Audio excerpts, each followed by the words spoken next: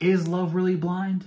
I don't know if I can answer that, but what I can answer is if season 3 of Love is Blind is worth watching. Heading into season 3 of this series, I was a little bit skeptical about whether or not it could reach the same height as season 2. I really love season 2, but season 3 really does have some interesting characters that really develop throughout the series that might make this season a little bit better than season 2.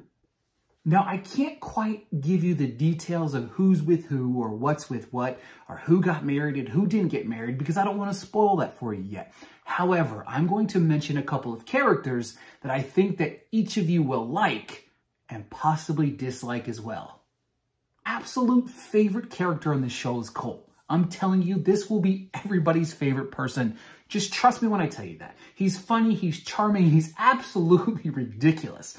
Every single time he's on the screen, he just steals the show. And I love, love, love it because you never know what's going to come out of this guy's mouth. My other favorite character on the show is Alexa. I'm telling you, when I feel like you watch her, she seems like she's having a genuine great time. She's a great person. She's got a great personality. And the person that she ends up with, it's just, they're adorable. And honestly, probably my favorite couple on the entire show. I first sat down and decided to figure out what characters I didn't like through the first couple episodes.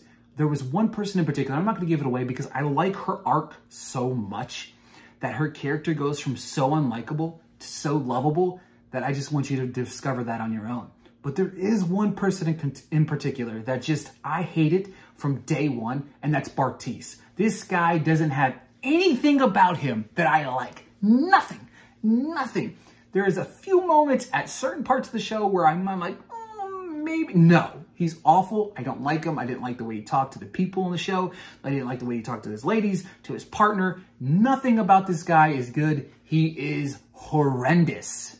Overall, I think season 3 might be my favorite yet. And I think it's because of the characters, right? These people that we're introduced to and watching them evolve. Some of these people actually cared enough to try to evolve into these relationships. And that's what I think makes it stand out from previous seasons. Some of it might be like these people might actually be looking for love instead of maybe looking for an opportunity to propel a career in doing something else outside of what they're doing currently.